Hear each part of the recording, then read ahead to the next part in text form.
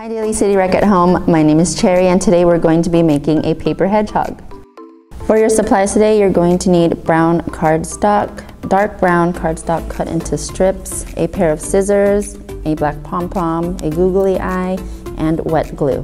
Your first step is to freehand cut the brown cardstock into a hedgehog-shaped body.